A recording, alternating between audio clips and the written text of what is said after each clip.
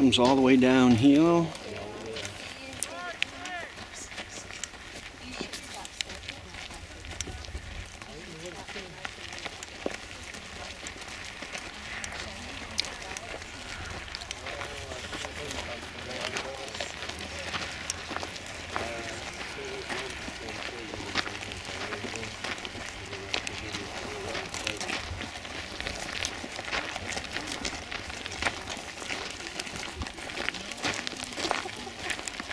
As we're walking along in Arad.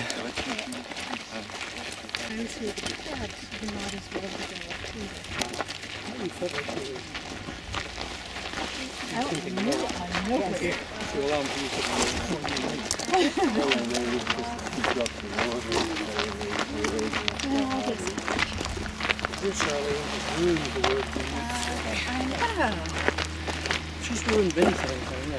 None of them is very expensive.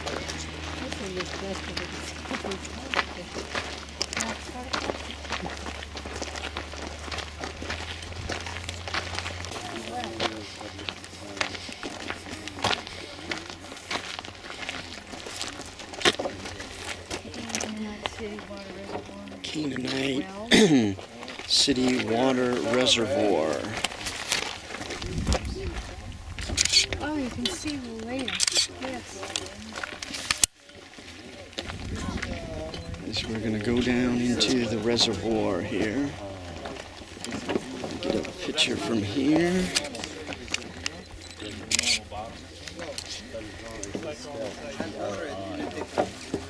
Oh my goodness. Drying up of water sources. That's why the birds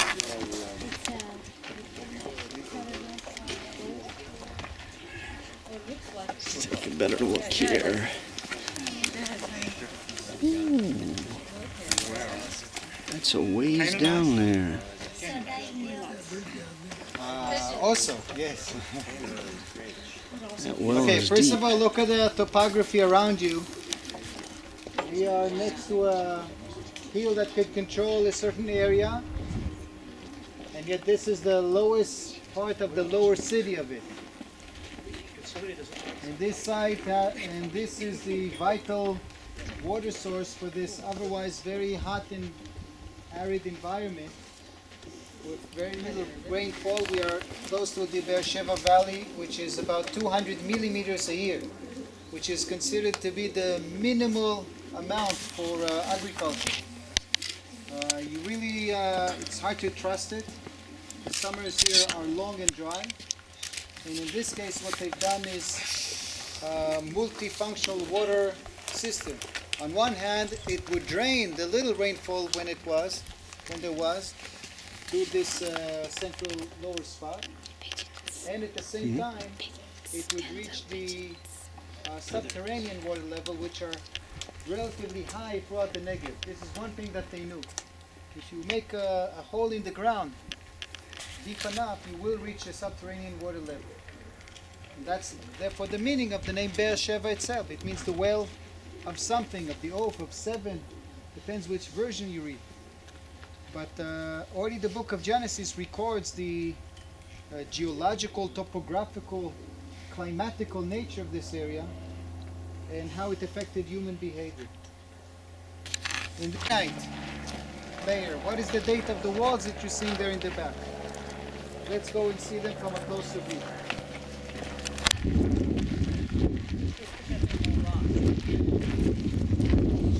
Okay, we have clear evidence of urban life here before the arrival of the Israelites. That apparently existed for a long period. You can even see relative chronology of this area. This is one building that was later replaced by the other one built over its corner. These cement pillars are not original.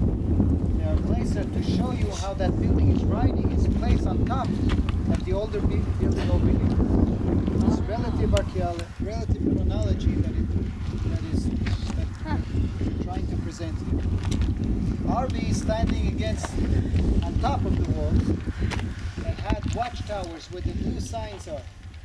One there and one there. were restored to some degree. Watchtower. What is that doorway? We got a gate there. It's a little gate, right? A small gate. But a very Hard to get a small- cart through. This is not 4 guard rooms or 6 guard rooms gate. This is a little hole in the wall. It's called a pishpash in Hebrew. And it's a little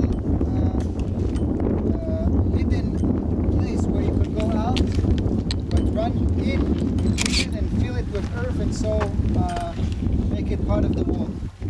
We know in the Bible also there's a mentioning of such pishpashim. Not official gates, but little small places to go out and maybe escape if the city is burning. All of this is very impressive and clearly urban and clearly is pre-Israelite. The small gateway.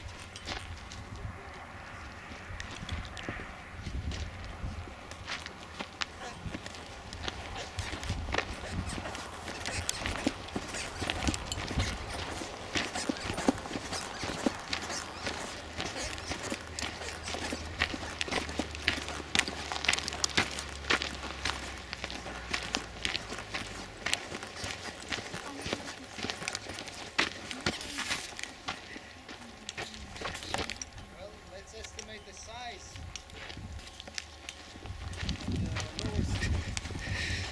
There's a street that we're walking on here. Basically went Very small street. next to the water source and then up towards where the bus is waiting for us. Then one hand and on the other taking all of this territory. We told the size of it. But I want you all to take a look inside. Glowing house. One house, which is so typical to all the dwellings here was restored. It almost always has the same characteristics of the bench along the side and a pillar base in the middle. Looks like a pretty big house. This is not a synagogue, however. Not every bench along the wall makes the building synagogue. It's my book.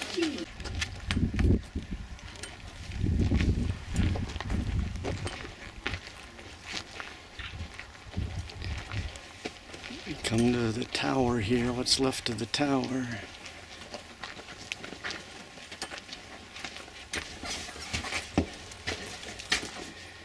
There's not much in here. And I can't see out. It must have been a top level.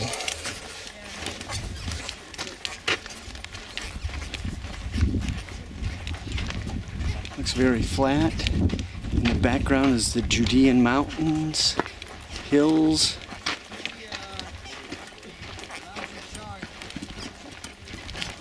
This is the direction they come from. These were the walls, therefore, of the king of Arad that stood against them, held against them so well that they had to make a U-turn, go all the way down to Eilat and eventually follow more or less the road we took on the other side of the Dead Sea and enter the Promised Land from Jericho. This is the biblical narrative.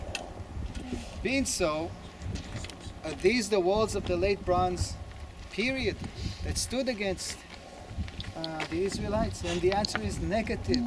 No, this precedes the arrival of the Israelites by nearly 1,000 years. This is people early Bronze. This is in fact before even the Middle Bronze urban level. This is the first time that Canaanites settled in urban cities. We split the Bronze periods into early Bronze, Middle Bronze, and late Bronze. And this is of the This is the city gate entrance. One of the oldest city gate entrances there is. We're going down the street into the city here. I guess it's wide enough for a person and a donkey to get through here.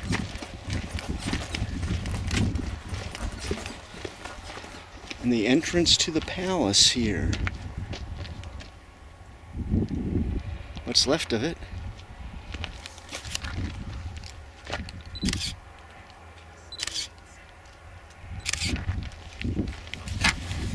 And we're back on the street.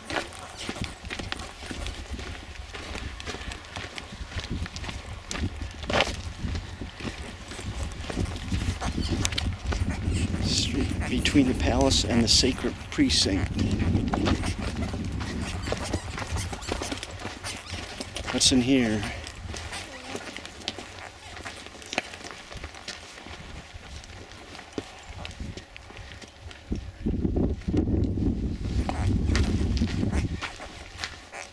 Standing pillar.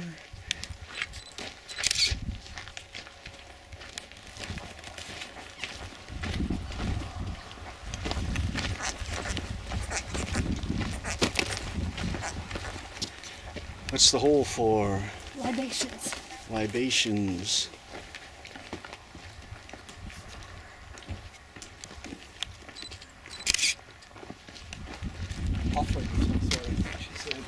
Offerings. Here. Bev, Oh, there's an altar over here. libations is an offering. Yes. And here's the altar. I guess that upper area there. Yeah. This is the altar area. It's for libations. Libation offerings. Must have used a lot. Oh no, this would be This is a basin this. Remember the priest, the washing. huge basin, bronze basin. This would be for the priest to immerse. Purity.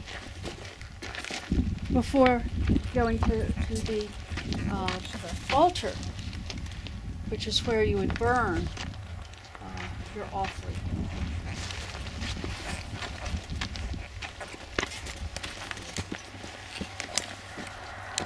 Work is now being done here by Yuda Govrin, a person who works by himself, a native of this area, a bit like Gidon Adas, with very little budget, but he's the one to create those squares. And this is where the material is stored, as he's trying to figure out the water system of Arad. The people of the fortress here, and as we go inside, we will see the current The water state of affairs reservoir. with the inner water reservoir, which is in the midst of. And bring it inside the city here. There's a cistern. The cistern. And it goes into the city. This is the view from the top of Arad.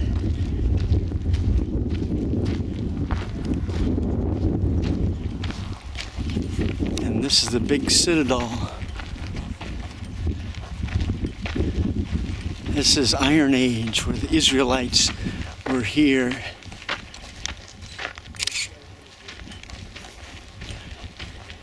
The towers.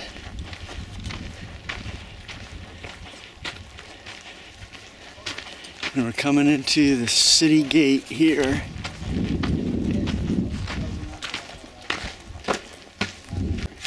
Of the vulnerable entrance, the gate, and so you got two towers flanking the entrance, which has inside 4 guardroom gates. You're only seeing 2, but there were 2 more inside. A little tower built up in the Roman period on top of it all is blocking the finds from the very center. Okay?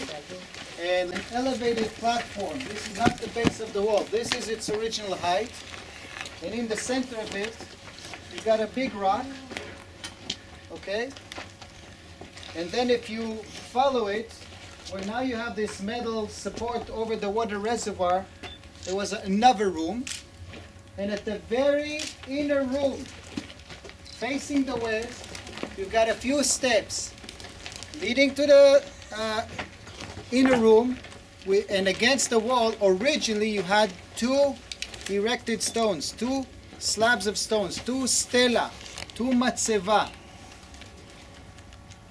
In front of them, on the steps, originally there were 2 small altars, also made out of stone. They were found with traces of ash, and so was this. What is going on here? What is going on here? And this is apparently indeed a cultic center, a place of religious activity, which seems to match in so many dimensions the official Israelite religion that was practiced in Jerusalem. It is almost a symmetrical building like the Solomonic temple with 3 dimensions, Ulam, Hechal, and Vir, or Holy of Holies. It's got in the outer courtyard, or the Ulam, a place for burning offerings. And in the innermost part of it, we've got the representation of the deity. You could argue for some sort of an unofficial, maybe illegal, local activity related to God, like God.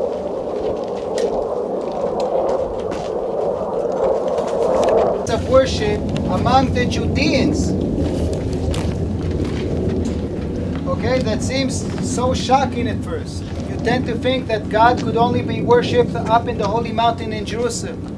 Right? Wrong. It seems that there were other places of his worship.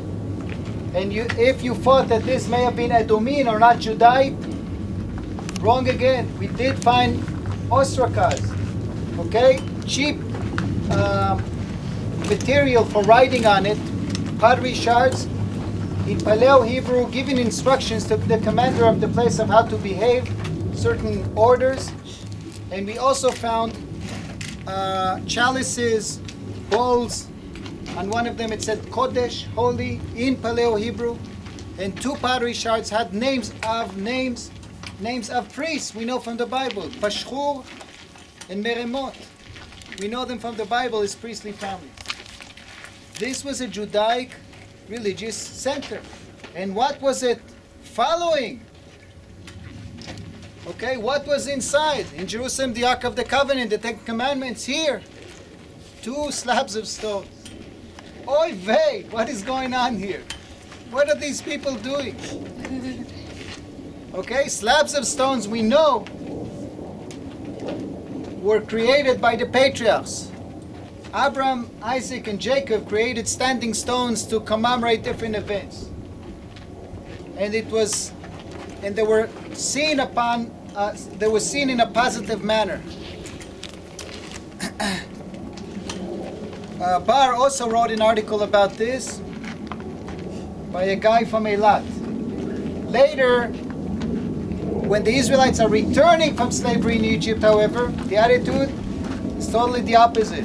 They represent the Canaanites. They should be defiled. You should chop down the erected stones, the standing stones, and the holy trees. They represent the Asherah and the Baal. You should go fight against it. Apparently, the priest here didn't read that section. Okay? There was a Judean veneration place of 2 standing stones. Who are they representing? The last bar, did you just get the last bar? Is Herschel Shank's review of a site called Kuntilat Ajrud, which has in it an amazing inscription in Paleo Hebrew. It's a trade center into the Sinai Peninsula, and it mentions there a blessing to God and Asherato, and his consort Asherah. William Deaver wrote a book and articles about the consort of the God of the Israelites. While officially, the official text we are familiar with, it speaks only of one male deity, it seems that there was some variation to this. It seems that there were also domestic centers in addition to the official one up in Jerusalem.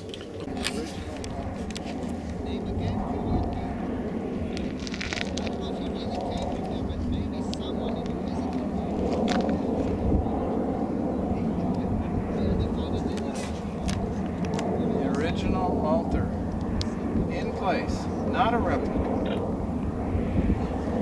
Courtyard, the altar, and then the Holy of Holies. I thought that this was Holy of Holies with the 2 excavated this part.